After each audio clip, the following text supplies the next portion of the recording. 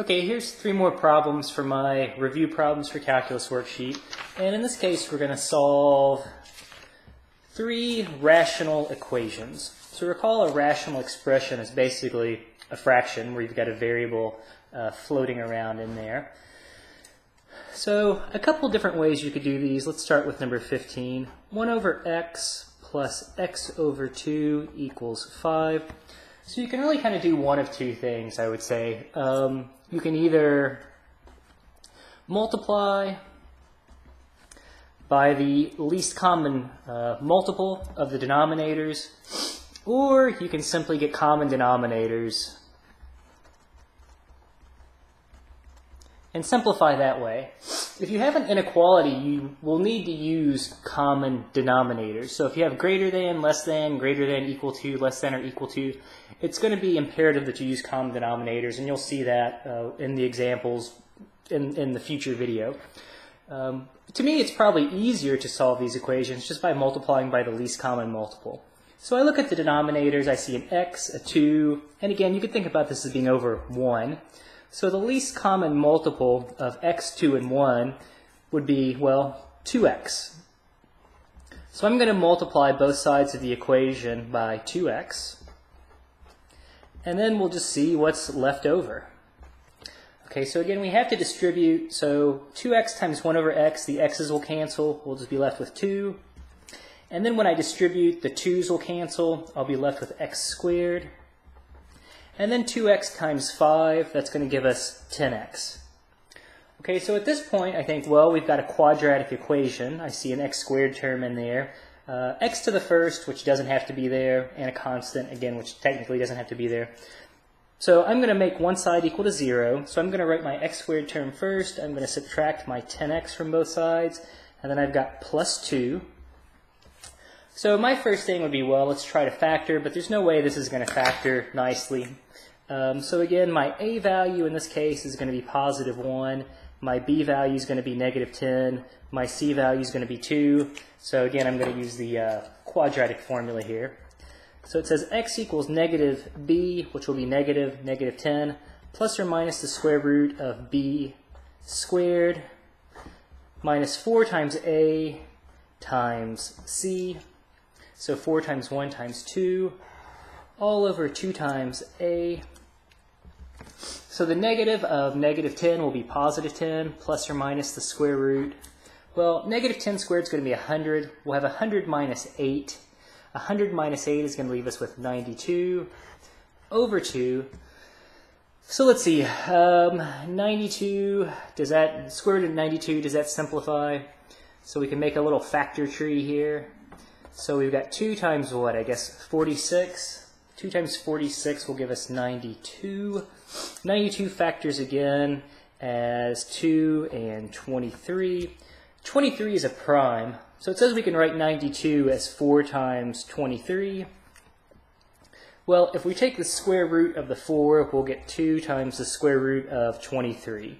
So I'm going to rewrite this as 10 plus or minus the square root of 2 multiplied by the square root of 23 over 2. That was our original denominator.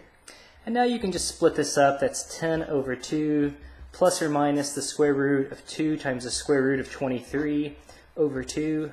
Well, 10 over 2 is 5. And then the 2's will cancel. We'll be left with the square root of 23. So these are potential solutions. And I say potential, that's my own terminology here. Just like logarithms, it's possible to get extraneous solutions. So this could, certainly, it's possible that neither one of these solutions work. Maybe only one of them works. Maybe they both work. So I'm going to leave it as homework to you to check which ones work.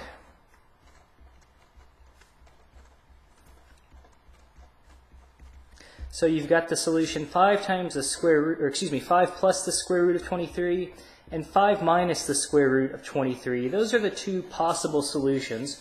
And what you're going to have to do is just substitute them back in for x. So 1 over 5 plus the square root of 23, 5 plus the square root of 23 over 2. Do the arithmetic and see if you get 5. and try 5 minus the square root of 23 and 5 minus the square root of 23 and see if you get 5. So that'll be some good practice with fractions. And hopefully in the comment section, people will go ahead and be nice and indicate if they both work and which one or the other works. So I'm going to be lazy, but I think lazy is in your best interest because it's going to make some of you practice fractions, which is good for you. That's the benefit, right, of being the one that makes the videos. You can be lazy if you want. So again, sometimes it's good, you know. People often complain about textbooks leaving out steps, and that's why your textbook is 1,000 pages instead of 10 million pages. Sometimes you have to leave out steps. That's one of the most important things I learned as a student, especially in higher math classes. You know, some of these proofs I would read through would be a nightmare. I would think, man, you all have left out so many steps. But a lot of the understanding for me would be to go back and try to fill in the steps. So the moral of the story is practice makes perfect. You have to do it for yourself sometimes. So, okay, sorry for the little soliloquy there. Number 16, 2x minus 1 over x plus 1 equals 3. So, okay, we can write 3 as 3 over 1. What I'm going to do is just cross multiply. So when you have a fraction equals a fraction, that's usually what I do. So again, if you have a over b equals c over d, remember you can just multiply a times d equals b times c. So that's the cross multiplication. You're just getting rid of the fraction. So I'm going to put in parentheses just to emphasize we have to distribute. So you'd have 1 times 2x minus 1, and then we would have 3 times x plus 1. Well, we've got 2x minus 1. We've got to distribute. We would have 3x plus 3. Okay, well, this is just a linear equation. If we subtract 2x from both sides, we'll have x on the right side. If we subtract 3 from both sides, negative 1 minus 3 will give us negative 4.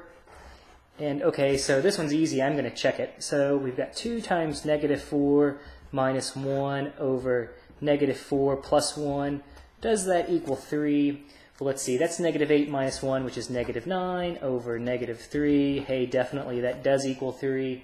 So it says x equals negative 4 is a solution. All right, last but not least, let's do number 17. So again, these aren't the hardest rational equations in the world, but again, the idea is the same. You just either get common denominators, and if you have lots of fractions, right, that's going to take potentially a lot of algebra, but the idea is the same, or you just multiply by the least common multiple. So I'm going to do the same thing here. I'm going to multiply by the least common multiple of the denominators, which in this case will be x times x minus 1.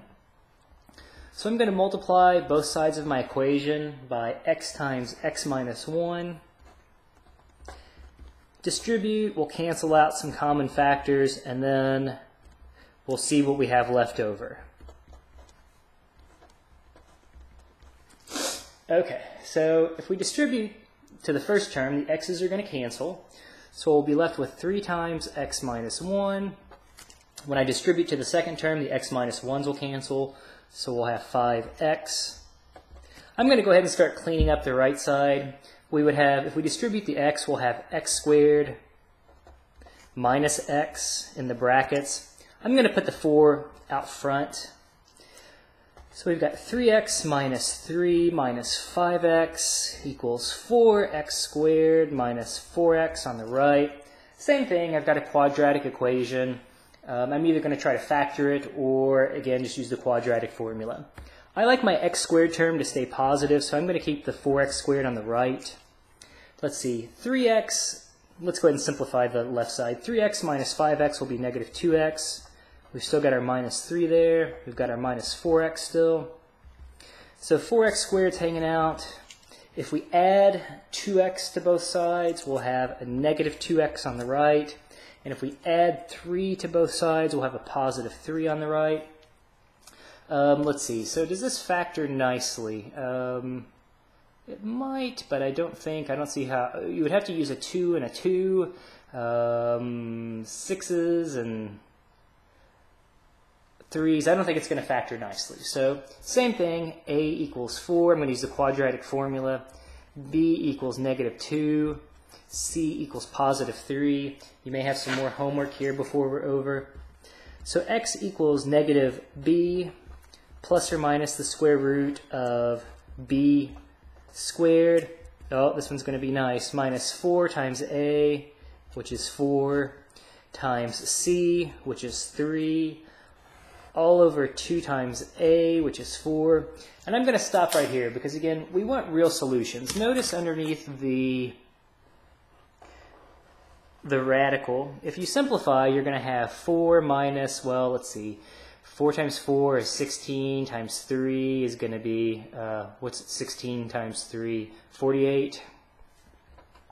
So we're going to have 4 minus 48 underneath the radical, which is going to be negative 44, which is going to be complex or imaginary.